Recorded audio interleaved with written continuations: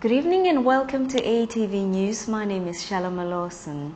On today's bulletin, the war between police and Kombi crews rages on. An Intercape bus catches fire on a busy intersection.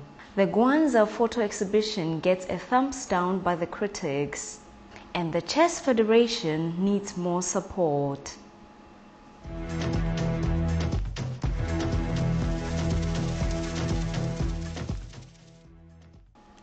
The ongoing battle between police and Kombi crews is still raging, with operators expressing concern over continued police abuse and the smashing of their windscreens.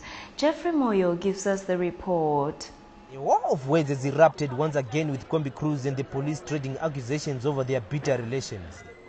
On one hand, Kombi crews are accusing traffic cops of harassing them unnecessarily, while on the other, the police say the Kombi crews are a reckless lot who do not seem to care about observing the rules of the road. ATV caught up with the disgruntled Kombi crews in a battle zone in the city center.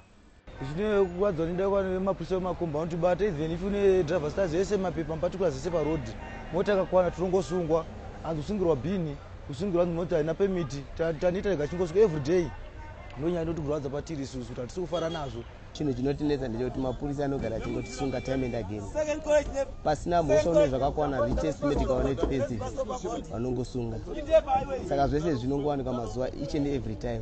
Kombi crews say even if permits and other documents were in place, the police harassed them nevertheless. Mapurisa anoda kuda permit, license, defensive nezvimwe zvakadaro, vana passenger insurance chichi zvese izvozvo. Pari mota ikauya nezvese manje ndipo panozonetsa kuti okusungire chi anenge atosa mhosva yekutotsvagiridza. Rank marshals accused traffic cops of making unjustified demands just to frustrate Kombi crews. Mapurisa kahongu kumakombi mhosva hadzishaiki, but zvimwe zvavo zvinozonyanya zvinoita mapurisa pese paunenge uri. Dzimwe mari dzatozombobhadhariswa nepolisi hadzizi necessary. Ukanzi dangerous parking apa unonzi tipe $40. Kombi operators took aim at multiple roadblocks dotted across the city's roads. Maroadblocks anoitwa hazi necessary, anozivikanwa heroko. Tofanirwa kuziva maroadblock 1, toziva kuti benzi inenge yakamira paheroes apa inenge iyo inoinspecta makombi nokubvunza zvese. However, some of the operators accused the fellow operators of practicing without proper documentation. Inyaya yekuti mota dzinofanira kunge dzichigadzirirwa dzonge dzine mapepa yese, and then madriver acho aitawo retest, because zvimwe zvacho zvinokonzeresa nekuti mamwe acho madriver haasi madriver atinenge tine ari kudriver makombi. Off the camera, Deputy Traffic Police spokesperson Assistant Inspector Lakmo Chakanza accused omnibus operators of disrespecting designated parking zones. Reporting for ATV, I'm Jeffrey Moyo in Harare, Zimbabwe. A South African Intercape bus caught fire on Wednesday at a city intersection, attracting a huge crowd of onlookers during the evening rush hour. Robert Tafumane reports. A bus crew had to get out of a scary situation when a South African Intercape bus they were in caught fire on Wednesday at the intersection of Samora Machel Avenue and Rotonro in the city.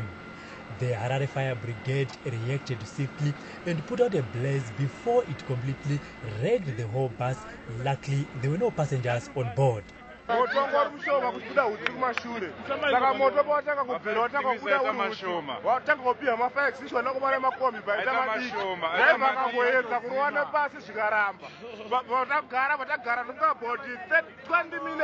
Fire brigade vanazora chipudane apa vanasavora masheno show ground ichibhasvika kupana senza ivavo vaibhazi rapera.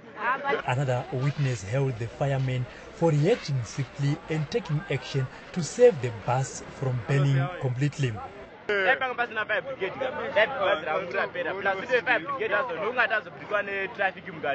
Because I delay vakazokwira zvavo vanhu imota ndangachitoramba vadziurira munzira takurumizodii kusvika panapa. One even went further and gave his mechanical knowledge of the luxury coaches. The unfortunate thing about my bus is they've got to have a fire suppression system within the bus because the driver tried to use small extinguishers, but given the time,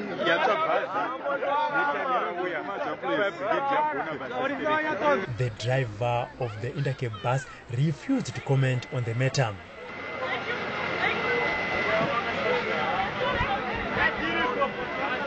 Fortunately, there were no passengers on board and the bus was on its way to pick up passengers at Roadport.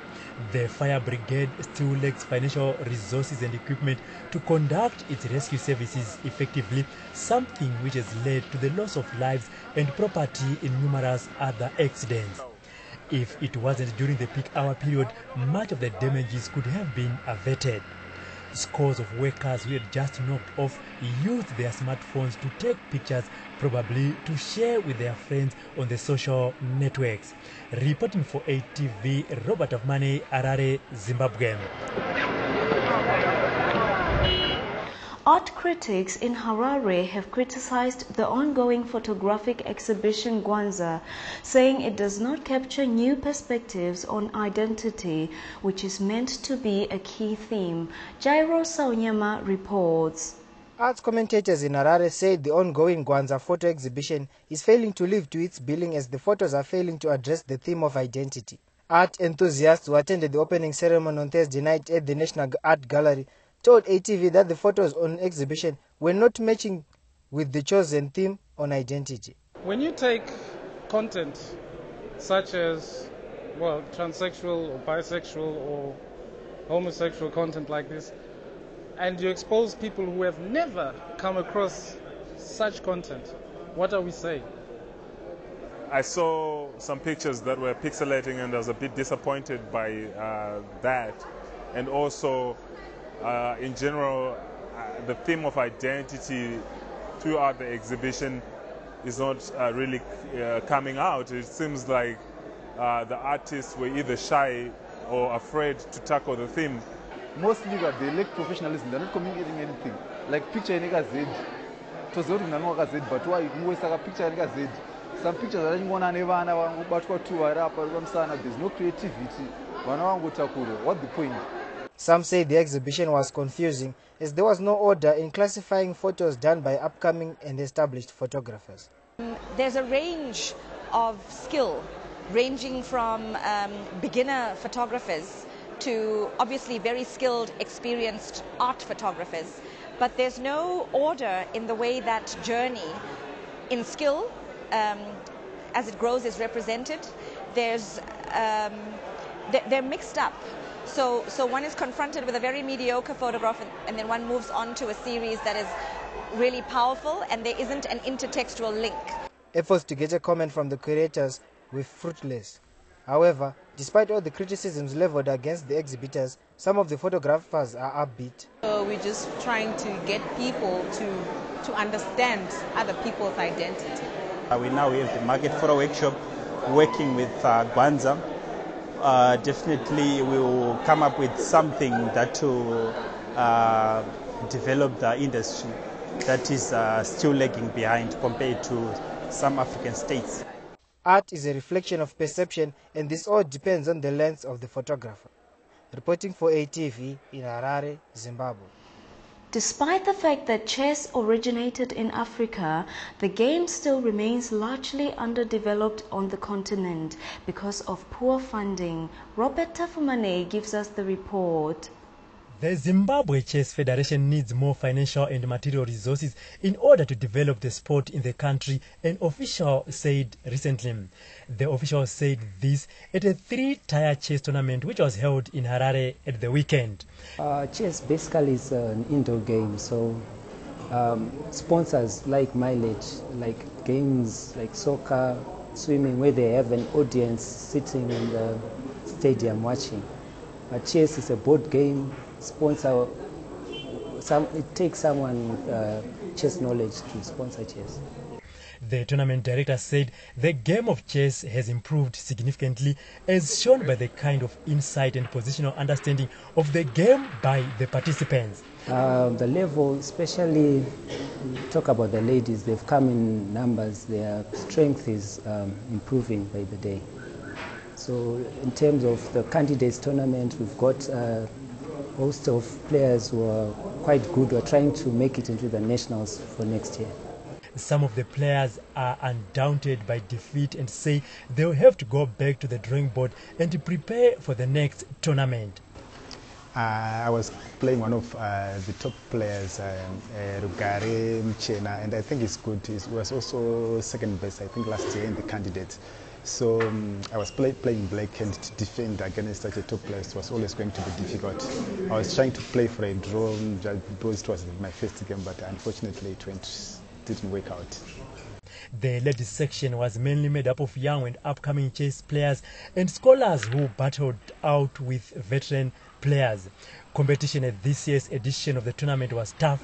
It featured veteran chess players such as Moses Gweshe, Gift Stole, Ruben Muza, and Zimbabwe Republic police officers who had just qualified to represent Zimbabwe in the SAPCO Games.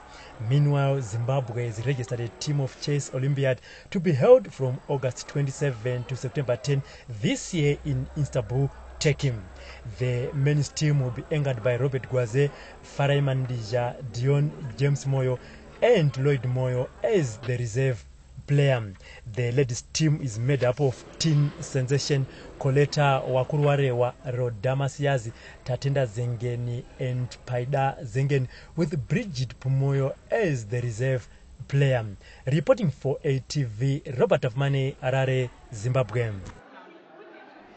Thank you for joining us. Good night.